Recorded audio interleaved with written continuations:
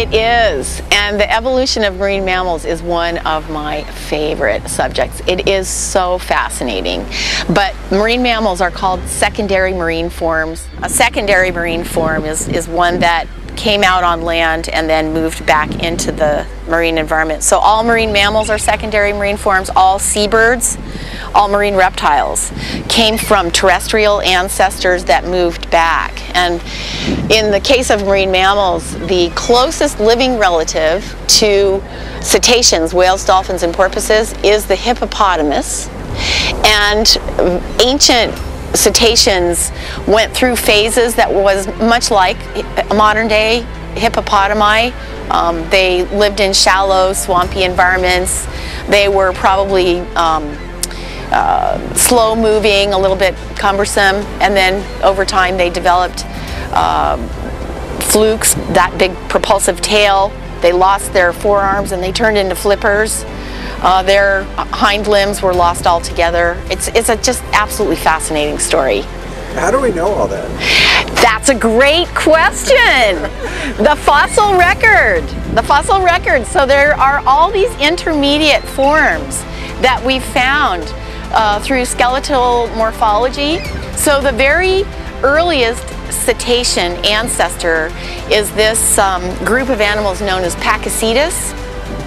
And it was a little sort of small dog-like creature that was terrestrial with 4 limbs. We link that to modern day cetaceans because it had ear bones that were adapted probably for underwater hearing.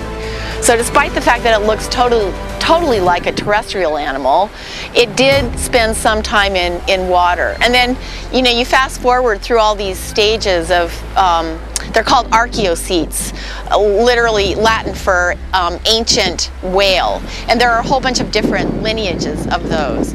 And we can find lineages that have hind limbs where the articulation with the pelvic girdle is such that it's clear that the hind limb doesn't fall right below the body. It's stuck out behind. And that is an indication that they use their hind limbs for swimming more. There are lineages where the hind limbs become smaller and smaller, and finally the only thing that's left in modern day cetaceans, the hind limbs are gone altogether. The pelvic girdle is reduced to 2 free-floating bones that are just buried in the, that are buried in the abdominal cavity. So there are a lot of fossilized evidence of these lineages and that transition and the progression from those small terrestrial animals to modern day cetaceans. It's a fascinating story. Awesome. Yeah.